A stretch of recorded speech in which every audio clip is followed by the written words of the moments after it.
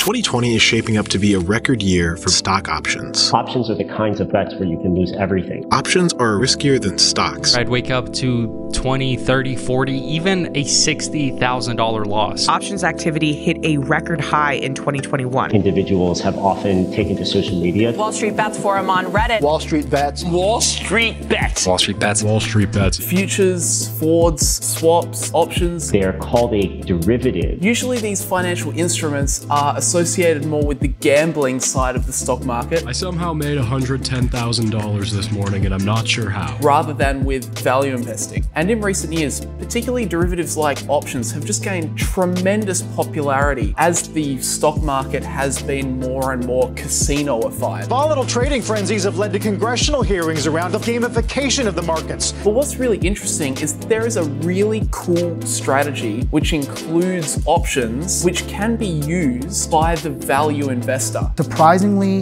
this option information has not been written about extensively. And it's actually fairly straightforward and it's very, very cool. So that's what we're going to talk about in this video. But if we start at the start first, let's just do a quick recap over stock options. So there are two main types of options. There are calls and there are puts. These are contracts that are written and sold by one investor and then they are bought by another investor. So let's imagine we've got a stock that's at around, say, $100. Someone writing a call option might say, "Dear Sir/Madam, you have the right but not the obligation to purchase XYZ company's shares off of me at any point across the next 12 months for $100 per share." In this case, if the share price rises, then the person that has bought that call option is able to go back to the option writer and say, "You know what, I'm going to exercise this option." They're able to buy the shares off of that person and then sell them on the open market for more. Now, on the flip side, someone writing a put option might say, "Dear Sir/Madam, you have the right but not the obligation to sell your shares to me at any point across the next 12 months for $100 per share." In this case, this is essentially insurance in case the share price fell lower. And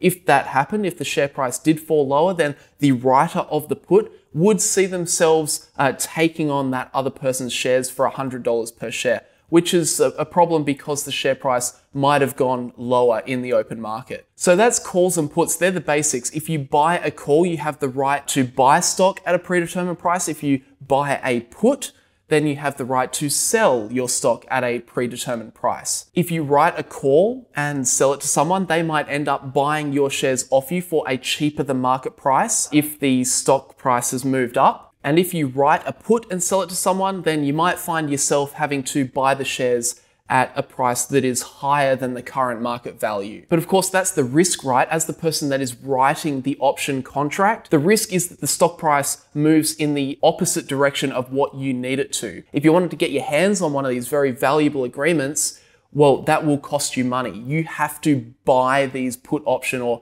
call option contracts off of the underwriter. So the writer of the option contract will always collect a premium. That always happens. And then the last thing to know is the option contracts do expire. If you've bought an option contract and the share price hasn't moved in your favor during the length of time that contract is open for, then that contract will expire worthless. In that case, you've essentially paid for a piece of paper that's worth absolutely nothing. The person that wrote you that contract keeps your premium and doesn't have to do anything else. They don't have to follow through with anything. Now enter Matthew Peterson. He is a very funny, very cool guy from Austin, Texas. He's the one that taught me this option strategy for value investors. He's just a value investor like both you and I, but he uses this option strategy to enhance his returns for his fund. His fund's very successful. He started with $100,000. He's gotten like 18% returns per year for the past 10 years, and his fund's now worth like $20 million plus cash inflows. And he's actually very good friends with Guy Spear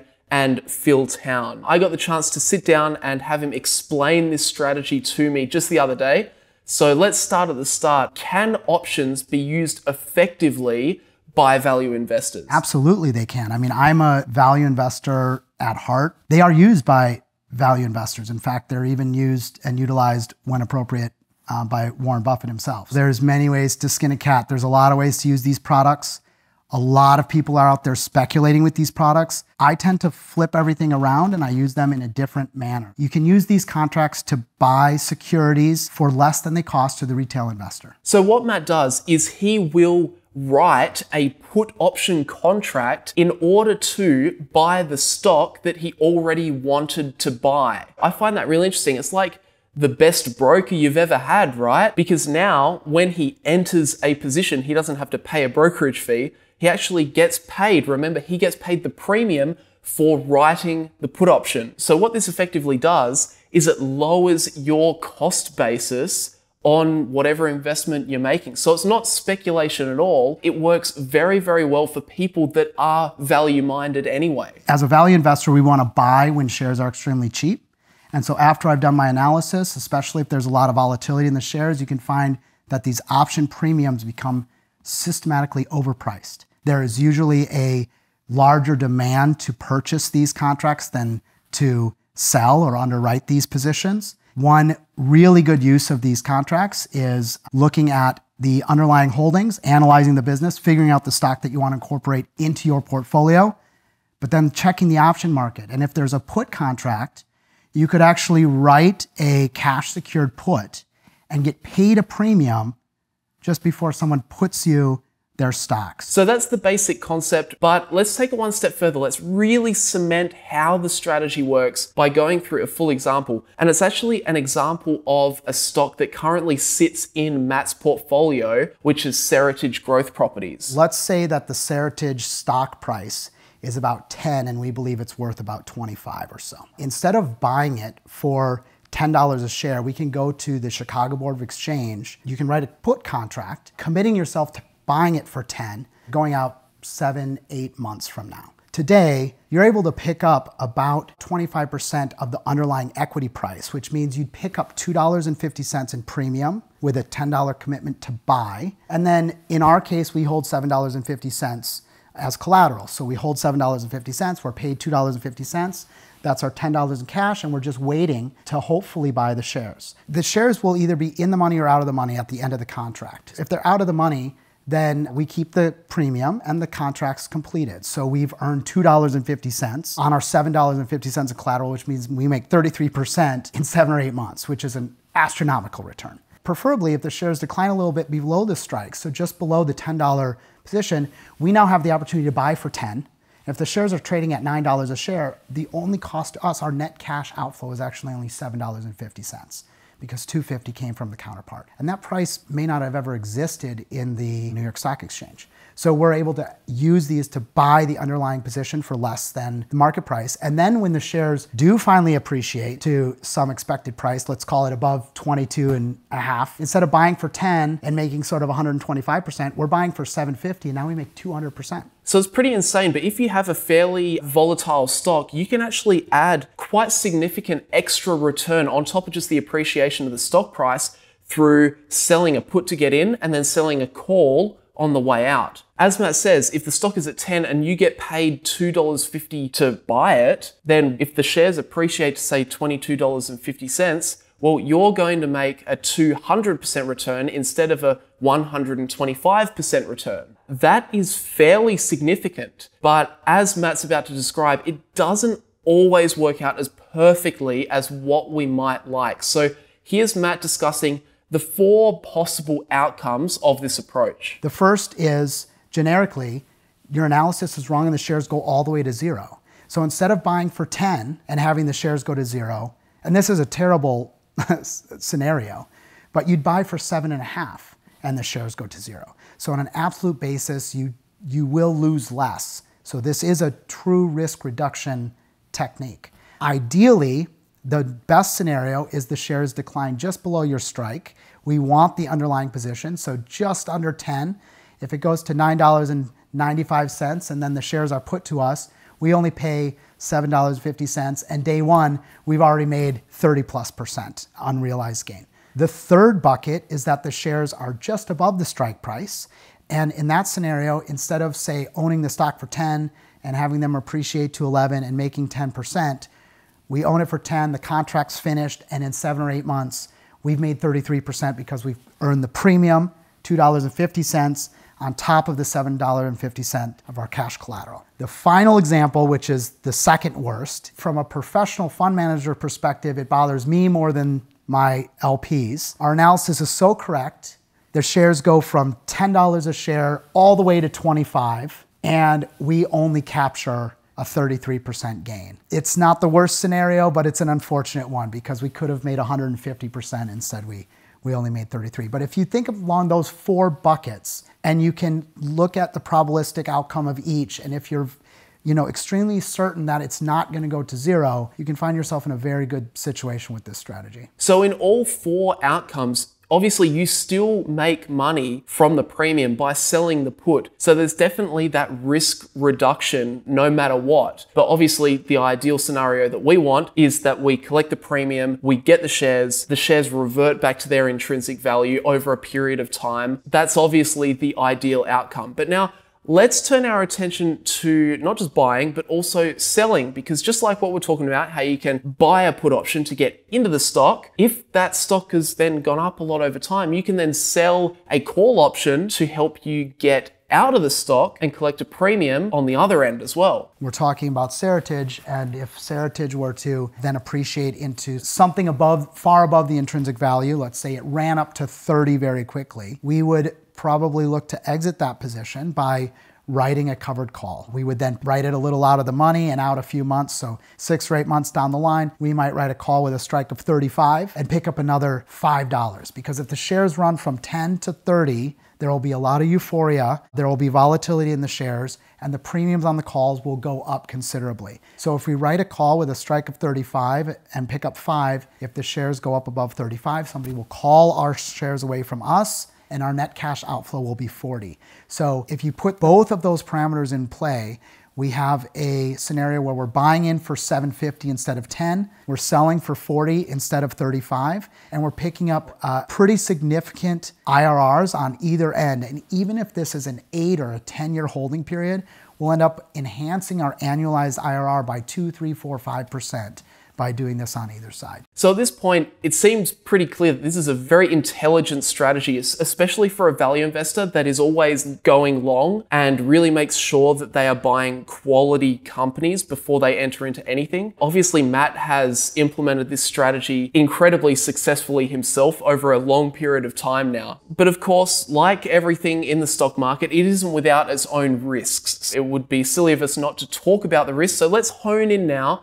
What are the risks out there when we're talking about this options approach to value investing? If you consider it as an exposure to your underlying equity, you have the same risks fundamentally as a holder of the underlying equity. There could be a liquidity issue and it could go to 0. However, there's all sorts of subtle risks that those engaged in this strategy experience over time. There's corporate events that suddenly alter your strike, or there are special dividends that would shift your strike, or there's spin-offs and mergers. Any sort of activity like this can change the fundamental nature of your contracts. It happens oftentimes very quickly. So there are some risks and exposures that are not really seen on the surface. That said, there are some really subtle benefits to implementing the strategy also. One very clear benefit in my mind is that in a rational mindset, you set something in place that might unwind over the course of 6 months, a year, even 2 years. And you know fundamentally you want to own those shares. When the shares then decline and are suddenly under your strike price in the money, and you're now going to be put shares, it's often quite a fearful time because the macro environment might look uncomfortable. The micro environment could look uncertain, but yet you're put the shares. And so it's actually a trigger that forces you to buy when you might feel uncomfortable. And it also forces you to sell. If you sell a covered call and everything runs up, portfolio managers are not immune to their emotional biases. So you can become too greedy and forget to sell. But if you put this in place, you actually are more likely to sell at the right time and buy at the right time. I really like that point. Not only is this a great strategy to help you improve your returns, but it also kind of sets you up with a plan of attack, like a rigid plan that you can cling to, so that when the stock gets really volatile, maybe it starts falling a lot, it really helps you stick to your valuation and stick to your trust in your entry and exit points. But This led me to one question that I had for Matt, which I didn't know. Can you literally apply this option strategy to every stock? The shares need to be listed by the Chicago Board of Exchange. The option contracts need to be made available in the public markets through the Chicago Board of Exchange. And they just run an algorithm to determine which equities are eligible. It has to do with volume and market cap and a lot of other factors, but ultimately it needs to fit within their parameters to be listed. A lot of foreign firms and even some ADRs are not available. Some smaller cap companies are not available, but you can find real nuanced niche situations where volume of some security goes way up and then options are suddenly listed and you have a brief window to write or get involved. You could have a large cap company that becomes a micro cap, but the options still exist because they were available prior to the major decline.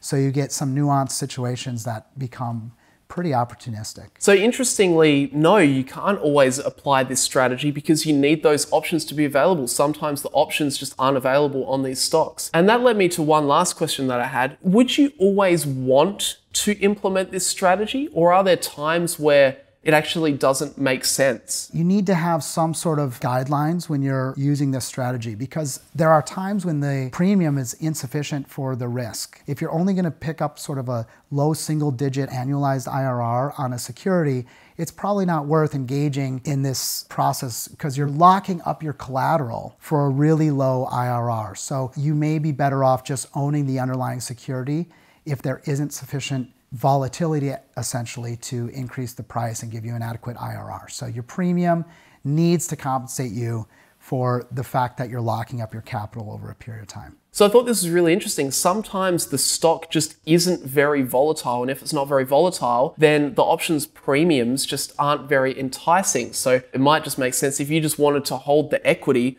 then just hold the equity, just go and buy the stock. Maybe adding a 1 or 2% extra return or whatever it might be isn't actually worth it. But anyway, I still think this is a really, really interesting strategy, and I hope you've really gotten a lot out of this video. Big thank you to Matt. Very much appreciate the time he gave me and helped. You know, he was totally fine with just sitting down and explaining this little investing hack that he's figured out with all of us here on the channel. So I'll just leave a plug, you know, if you wanted to learn more about Matt, he's a very, very bright investor, then this is where you can find him. PetersonFunds.com. People can find my email address, Twitter, etc. there. They can also search Peterson Capital Management on YouTube, and we have quite a bit of content listed there. And of course, leave a like on the video if you did enjoy it, guys. Subscribe if you're new around here, if you want to see more. All the extra links to the stuff I do beyond the channel is linked down in the description below, so you can check that out. But guys, that'll do us for today. Thanks for watching. I'll see you guys in the next video.